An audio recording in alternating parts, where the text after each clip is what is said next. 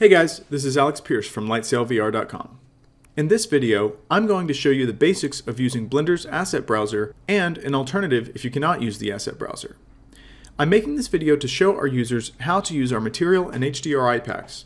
If you want to purchase them, check the links in the description. First, if you cannot use the asset browser, you can always append whatever you want to your existing projects. To do that, you can either go to File, Append, or you can drag the .blend file into your scene and then click on Append. Then navigate to the assets you want to append. In this example, I want to append materials.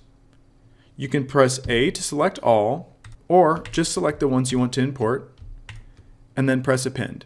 You have a few options here. If you hover over the box, Blender gives you tooltips for what the options do. Press Append. If we look at our materials, we can see we now have these in our scene. The same is true for HDRIs. If we go to Append and search World, we can import all or just a selection. Now, if we search our worlds, we see that this is an option. Now let's talk about Blender's asset library. The first thing you want to do is select a place or several places where you want to store your asset libraries. In this example, I'm just storing them on my C drive under a folder called Blender Asset Libraries. You could set these up on several different hard drives, but in this example, let's just look at C, Blender Asset Libraries. Any blend files that you put in here, Blender will read for your asset libraries, but you have to set it up first. Go to Edit, Preferences, and then File Paths down here at the bottom. Under Asset Libraries, you can see the name and the path. You can see on this computer, I have 4 separate libraries across 3 separate drives. To add your library, press the plus button, then navigate to the folder where you store your asset libraries. Remember, for me, it's C, Blender Asset Libraries, and then select the parent folder, and you have to give it a name. I'll call this one Main Asset Library. Now let's look at it. To see the asset library, click on the icon in the top left corner of any window, and then navigate to Asset Browser. Under Asset Browser, you have a few options.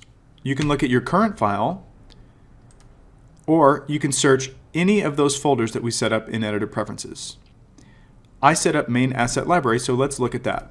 If we open Main Asset Library, you can see we have a few options down here. In this example, we have HDRIs, we have Beach, we have Kitbash 3D, we have City Streets Collection, Kitbash 3D, and Unassigned. Anything you have in your asset library, you can bring in simply by dragging into your scene. The icons in the bottom left tell you what the asset is. For instance, this one is a material, this is a world, and this is a map. You can click and drag any asset into your scene, and it will appear as normal. If it's an object, you'll see it immediately. If it's a material and you have something selected, then if you drag the material onto the object, it will bring in the material and it will add it to your object. If you don't have anything selected and you bring in the material, it will bring it in, but you will have to manually select it. You can also select all and search, and it will search across all your assets in this main asset library. In this asset library, we have a lot of things that are unassigned. If we want to organize our asset libraries, we need to open the original blend files and change them there. Let's take a look at that now.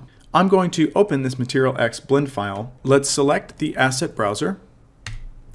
And now you can see here we have the current file selected, and then we can see all of our assets. If we click on Unassigned, we can see all of the assets that are unassigned. So let's make a category and let's organize these. So if we go to the plus sign, we can add a catalog. Let's call this Material X, and we can make a new catalog that's a subcatalog of the first one. We'll call this Metal, and we'll make another one for non-metal. If we click on Unassigned, we can start organizing these into metal and non-metal.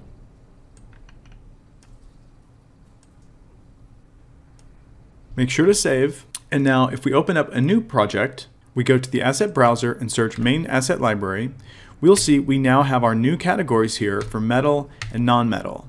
You may have noticed some of these thumbnails are incorrect. This is some bug with Blender that I hope will be sorted soon.